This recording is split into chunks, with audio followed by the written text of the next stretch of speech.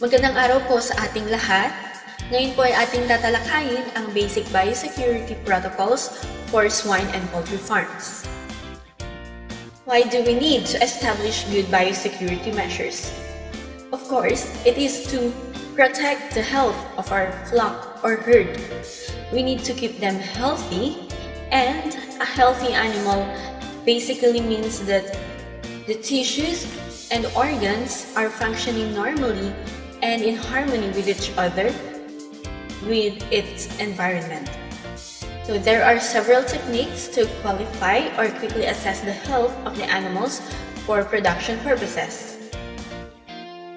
Some of these are trait quality scoring, body condition scoring, back fat measurement, weight and feed intake monitoring, and mortality and morbidities monitoring.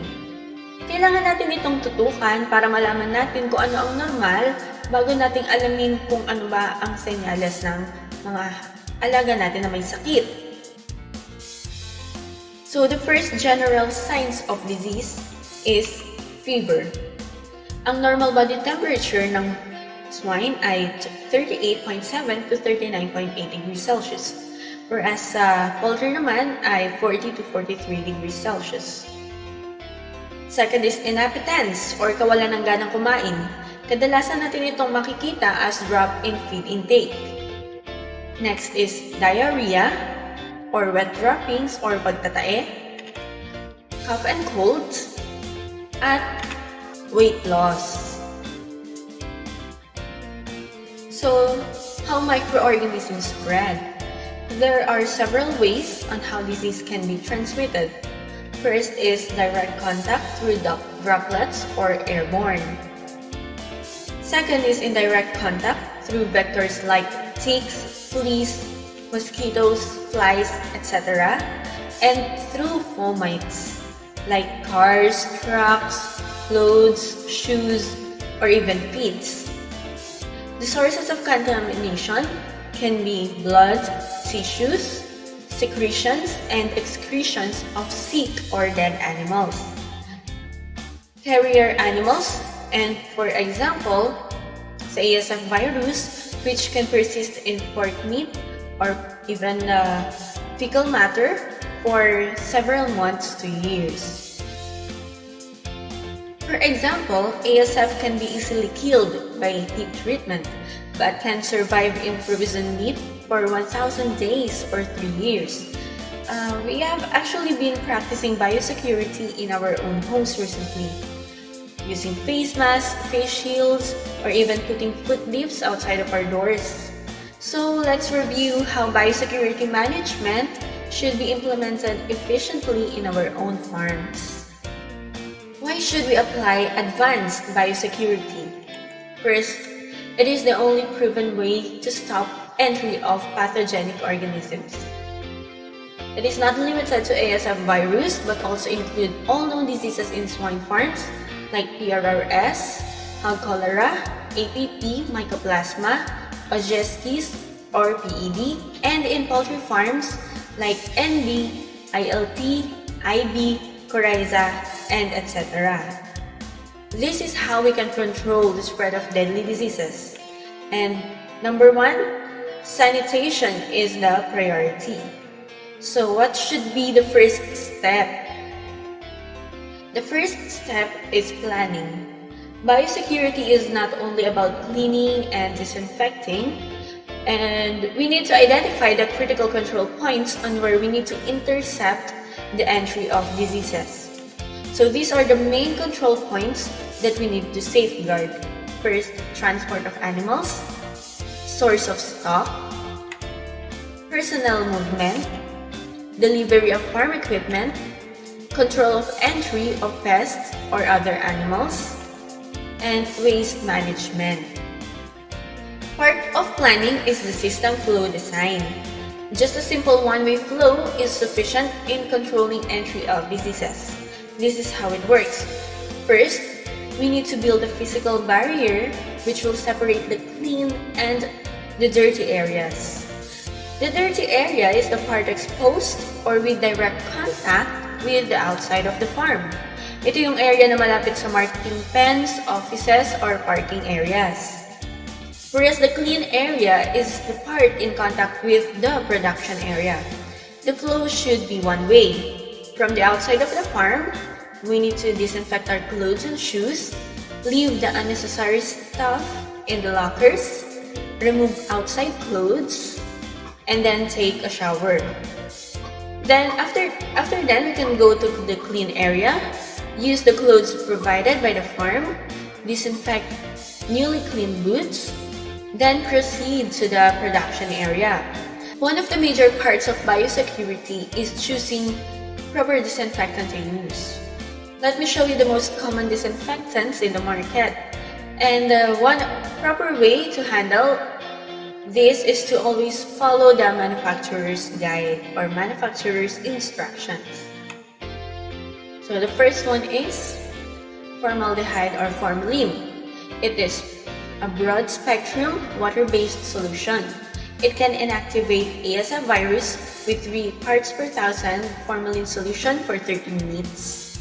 Most often used against ASF virus as vapor for disinfecting electrical devices.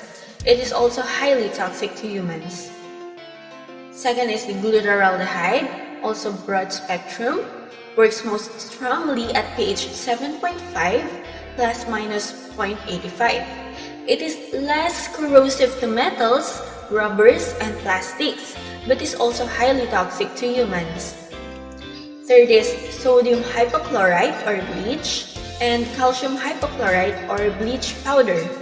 It is widely used for hard surface disinfection, also broad spectrum, ASF virus inactivated with 0.03% to 0.5% chlorine solution for 30 minutes. Relatively low residual toxicity, corrosive to metals, efficacy rapidly reduced with organic matter like feces or leftover feeds, effectiveness diminished with extended storage. Fourth is iodine compounds.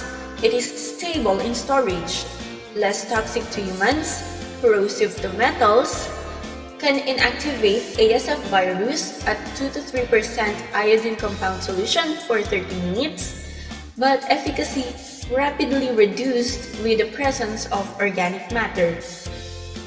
So next is calcium hydroxide or lime. It is also widely used in livestock production, including treatment of slurries and wastewater treatments. ASF virus inactivated with 1% calcium hydroxide for 3 minutes or 0.5% calcium hydroxide for 30 minutes. Apply on the ground or floor of the barns to be visible white. In case of disease outbreak, apply sufficient amount of 1 kg per square meter. It is easy to obtain and easy to apply, but it requires long contact time and moisture, so frequent application is required when used outdoor. So next type is sodium hydroxide or caustic soda. It is the strongest virucidal agent. It can inactivate ASF virus with 8 parts per thousand sodium hydroxide for 30 minutes, or with 1% sodium hydroxide for 3 minutes, or 0.4% sodium hydroxide for 30 minutes. It is also effective in the presence of organic material, though it is highly dangerous and needs special caution when handling. So next is Quaternary ammonium compounds or quacks. These are commonly used in ordinary environmental sanitation. These are generally low toxic, but also prolonged contact can irritate skin and the respiratory tract. It is also effective for envelope viruses like ASF virus and can also be inactivated with organic matter. So another type is phenol. The effect is enhanced with EDTA and warm temperature. It is bacteriostatic at concentrations of 0.1 to 1%, and it is bactericidal and fungicidal at 1 to 2%. It can inactivate ASF virus with 3% or to phenol for 30 minutes. The effect is decreased by an alkaline medium, lipids, soaps, and low temperatures, but it is more active in the presence of organic material than other disinfectants. Cresol has lower toxicity and stronger disinfecting activity than phenols. So, next type is the multi-constituent compounds, or it is just the combination of different disinfectants discussed earlier, and it should be applied according to the product instructions. So the choice of disinfectants to be used also depends on the classification and purpose. Like for example, for foot baths, we can use quacks, hypochlorites, lime, or any other disinfectants. For vehicles like spraying, we can use quacks, glutaraldehyde, or multi-constituents. For animal housing or in cages through spraying, we can use quacks, glutaraldehyde, sodium hypochlorite, multi-constituents, or any other disinfectants. Just note that possible corrosion should be considered. For entrance of the premise or areas around animal housing, we can use lime. For electrical equipment through gas form, we can use formaldehyde. And for clothing, we can use sodium hypochlorite or calcium hypochlorite or so-called bleach, multi-constituents, phenols, or any other disinfectants that will not cause stains. So another critical control point is knowing when to properly apply the disinfectants. So how can we destroy the pathogens? First, proper selection of disinfectant should be considered, and also if it is readily available in the region.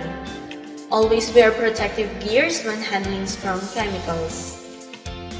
And clean the surface properly. When we meant clean, we should be manually removing organic matter first. Wash the surface with water. Lather with detergent. Leave the lather for at least 30 minutes or until bubbles subside, and then rinse thoroughly with water. Next is apply the disinfectant with recommended dilution, and then leave the disinfectant within the recommended contact time. So we do it properly because most disinfectants can be deactivated by organic matter such as food, feces, soil, and etc. So let's run down on how to disinfect the trucks and buildings. So first, we need to dry clean the area. We need to dry or manual clean the area. Always wear protective clothes and boots. Sweep the area starting from top, sides, and then bottom. Clean the wheels, mud guards, and the exposed part of the chassis. Second is, prepare the disinfectant according to the manufacturer's guide. The third step is using high-pressure water and detergent application. This is basically trying to dissolve hardened residues through soaking. So further cleaning of the area using high-pressure wash from top, sides, then bottom. Applying detergent, leaving it for at least 10 to 30 minutes, and then rinsing it completely. So after this, inspect the whole area if everything is thoroughly cleaned. Then the last step is applying the disinfectant of choice. Always use protective gears. So we should start disinfecting on the outside and then work towards the inside. Make sure you also clean the cab, including the floor mats, pedals, and any surface that can be touched. So no need to use for detergents. Just efficient manual cleaning plus disinfectant is sufficient. After this, make sure to disinfect used protective gears for next use.